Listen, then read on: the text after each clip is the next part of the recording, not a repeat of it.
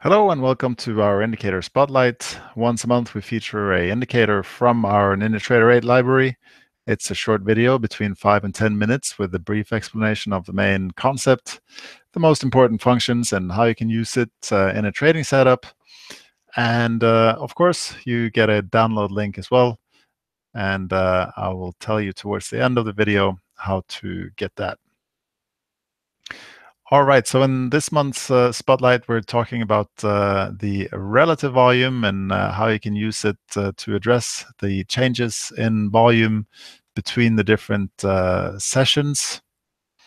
And as you can see here, there is a big difference between the overnight session and the European session here. This is a crude oil chart, and you also see a difference between the European session and the US regular session.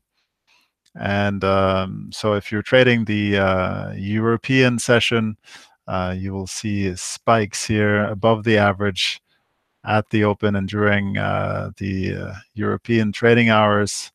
But of course, these are not really spikes. They're a typical volume for that time of the day, same as most days. So what's happening here is that the average look back period includes the overnight session here, comparing to much lighter volume. So that's why we see the spikes shooting over the average here. And if you're trading the regular US session, you will often miss spikes because your volume data is compared to the regular open, which often sees heavy volume. So any bars coming after that might disappear into the comparison with the regular open heavy volume. You can, of course, eliminate the overnight and the pre-sessions altogether and just use a regular trading hour session template directly, but you will still have open and close seasonality issues, and you will also lose important price points that are set during the overnight and European sessions. So instead, I'd recommend you use the relative volume indicator because it compares the volume at a specific time of day instead of comparing with the previous X bars. So you can compare the overnight with the overnight volume and the European session with the European session volume and the regular session with the regular session for the last X day. So the default value here for the relative volume indicator is the last 40 days. So you need quite a bit of look back period of 65 days loaded onto your chart to display this.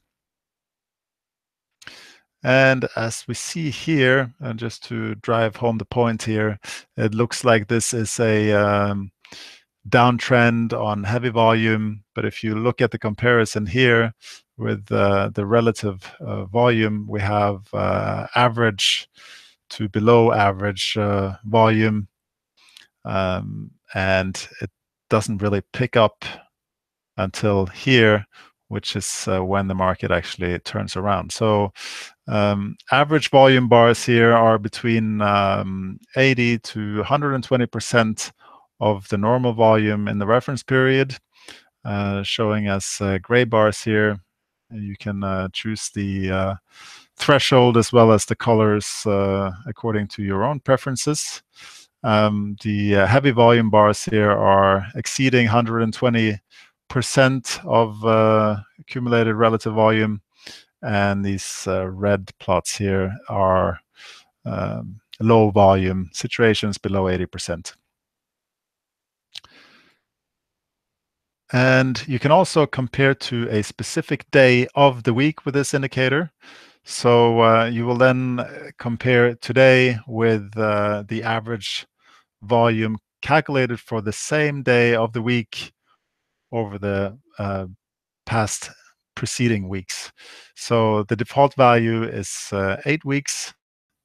And it's very useful to know this information if you know that there are regular news releases at specific times. So for crude, that would be the weekly petroleum report or natural gas reports, for example.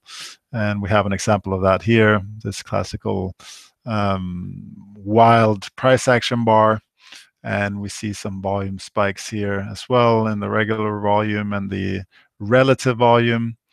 But if we compare it with a specific weekday here, you see that this is actually normal to below average volume to be expected. So it's very useful information to include if you trade instruments that have these regular reports.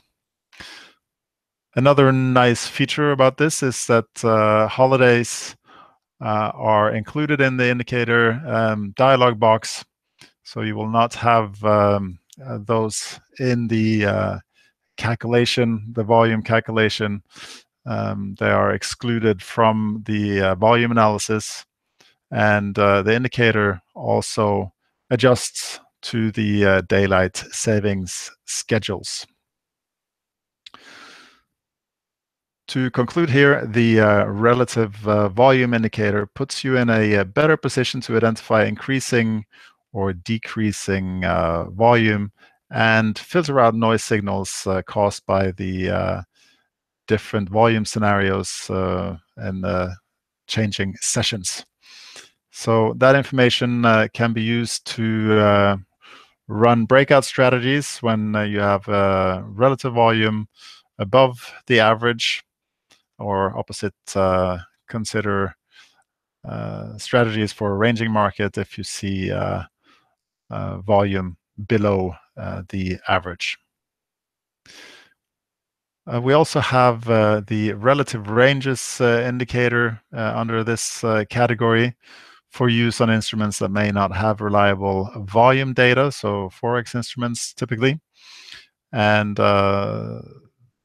this relative ranges indicator runs on the same architecture, but measures the range of a fixed bar against the average range over the last preceding N days, and can then be used to assess average volatility.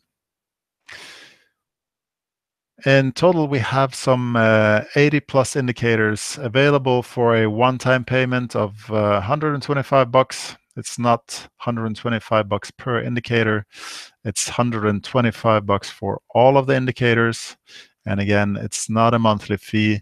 It's a one-time flat fee. So quite a bit of value for your money here. And as I mentioned in the beginning, this month's free download from the library is the relative volume indicator. And you will find a link to that towards the bottom of this page. And if you enjoy that, if you enjoy the video here, if you enjoy the indicator library that we have created, I hope you will consider leaving me a comment on the video below here, or give me a thumbs up if you like it. Share it with a friend on Facebook, on Twitter, Google+, or via email. And as I said, the download is towards the bottom of the blog post here. Okay, so with that, I'm going to wrap up the presentation. If you have any questions, please get in touch with me via the contact form over at listedindicators.com. You can also reach out to me at info@listedindicators.com. And yeah, I just want to thank you for checking in. I hope it's been of value to you, and I look forward to speaking with you soon. Take care, and bye-bye.